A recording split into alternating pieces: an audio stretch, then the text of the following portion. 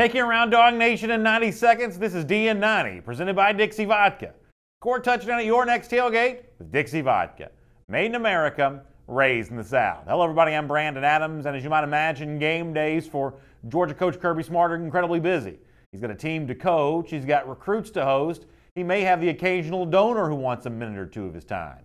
You might imagine that Smart has no time for anything else on such a busy day like that. But if that's what you believe, apparently you'd be wrong. Let me show you a really cool piece of video from Saturday, the Dawg Walk, which you've probably heard of, which takes place before each and every Georgia home game, in which the team enters the stadium and fans gather on both sides as they walk through. Look at the video here that we were able to capture of Georgia coach Kirby Smart spending some time with some young children who were lucky enough to be right there at the edge as the team walked through. I think it's incredibly impressive that Smart, who no doubt has his game face on every other minute of a game day, takes a moment to be as personable as he chooses to be with these young UGA fans who no doubt have the unforgettable experience because of it. It may be easy, though, to understand why Smart's in such a good mood about the Dawg Walk and spending the time with the young fans the way that he does. As Smart explained after the game, a 27-10 victory over Auburn, by the way, Smart thought it was one of the best Dawg Walks that he'd had since he'd been a Georgia coach, and he no doubt thought it made an impact on the overall atmosphere.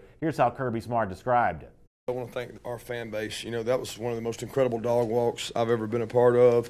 The environment tonight created pre-game was electric. Probably has a lot to do with the fact we were playing a top 25 team, but we also had a night game. But you can't find a better place to play in college football. Our players love it. The coaches love it. Recruits love it.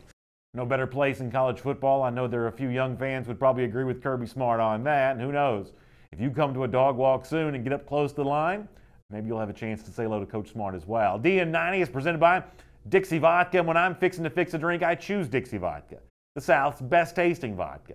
But don't just take my word for it. Try it for yourself. Pick up a bottle at your favorite liquor store or check out recipes at DixieVodka.com.